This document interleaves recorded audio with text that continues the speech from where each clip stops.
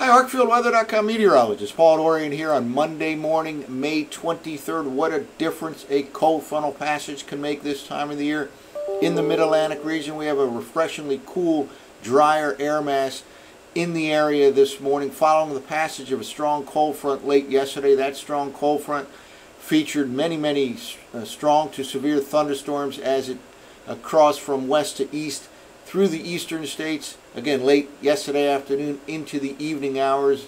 Those strong thunderstorms paved the way for a refreshingly cool air mass this morning, and it looks like much of the upcoming week will remain relatively cool in the eastern part of the nation. We have a couple of systems to deal with, and that all leads into another strong cold frontal system at the end of the work week, paving the way for the Memorial Day weekend. First of all, let's take a look at the Intellicast.com radar loop as of this morning. An interesting feature down here across Tennessee Valley. There's a little bit of a circulation with a low pressure area on the heels of the frontal passage. The front is now off the eastern seaboard, and there will be some partial sunshine in the Mid-Atlantic region today, but clouds will thicken up late in the day, and by tonight this whole area pushes to the north and east and certainly can produce some decent rainfall in the D.C. metro region, and probably showers all the way up into Philadelphia, maybe even as far north as New York City later tonight. And that threat for a shower or two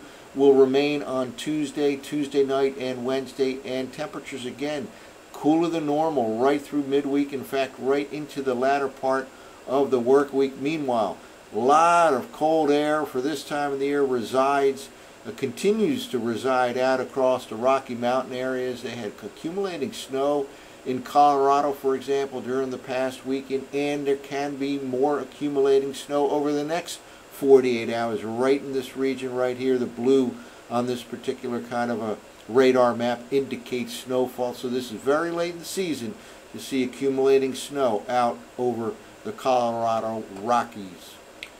Well, let's walk through the 0Z run of the GFS in terms of the 850 millibar temperature anomalies. Again, hot weather this past weekend was swept out to sea by this cold frontal passage late yesterday and last night. Temperatures reached the middle 90s in many areas on Saturday afternoon, all the way from D.C. to Philadelphia to New York City. I know Philadelphia, for example, recorded a high on Saturday of 95, still remained hot on Sunday ahead of the frontal system, where Philly topped out at 91 degrees before those strong thunderstorms hit.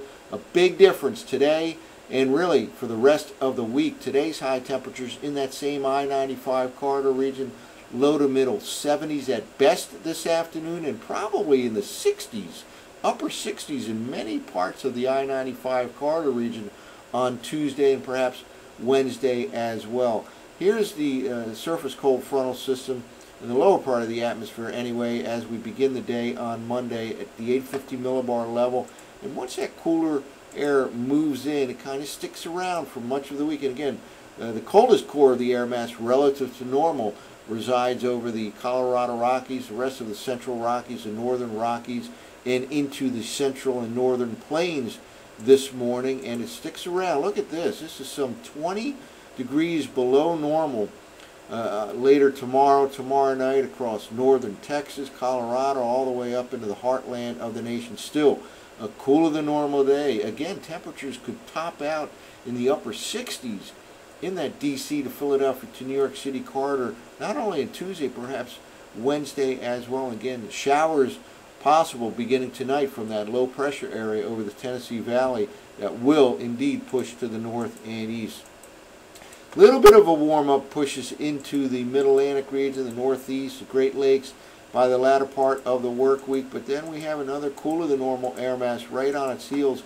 Probably a pretty strong frontal passage comes around, let's say, Friday night through the eastern part of the nation, with showers likely late Friday night, maybe a thunderstorm or two. Still a little too early to say about the upcoming Memorial Day weekend, but there is a chance that that frontal system will kind of pave the way for some decent weather over the upcoming holiday week, and more on that as we go through the work week. Well, let's now take a look at the surface forecast maps. Look at this. This is a thing of beauty to see this time of the year, especially as you get some hot weather here. A Canadian air mass a Canadian high pressure system moved over the Great Lakes in the overnight hours, and this dominates the scene all the way from the northern plains to the New England to the Mid-Atlantic region with refreshingly cool and dry air.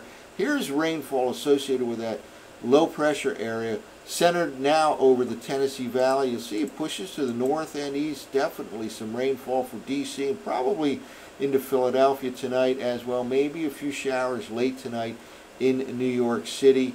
And then that threat for a shower or two will remain on Tuesday into Tuesday night. And with high pressure up to the north and east, we'll have an easterly flow of air in D.C., Philadelphia, New York City on Tuesday into Wednesday, and that will keep temperatures on the cool side of normal. Again, high temperatures possibly confined to the upper 60s on Tuesday afternoon and then Wednesday afternoon. And here's a healthy looking system. Watch out for some severe weather down in the deep south by the middle part of the work week. This is the Wednesday afternoon forecast map, and there will indeed be a cold frontal system right in this region right here by the time we get to Friday morning, moving into the eastern U.S. Probably a good round of showers, maybe thunderstorms into the eastern states late Friday night associated with this next strong cold frontal system right in here. This is by Friday evening going into Saturday morning.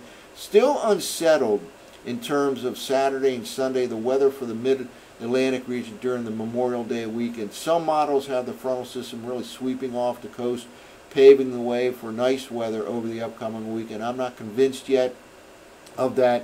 There can be a slowdown of that front as it reaches the eastern seaboard, which could have a negative impact on the upcoming weekend, but more on that as we go through the work week. The big difference, though, is the air mass that is now in place. Mid-Atlantic, Northeast U.S., Great Lakes, refreshingly cool and noticeably less humid compared to what we experienced over the past few days. That's it for now. For ArcfieldWeather.com, I'm meteorologist Paul Dorian.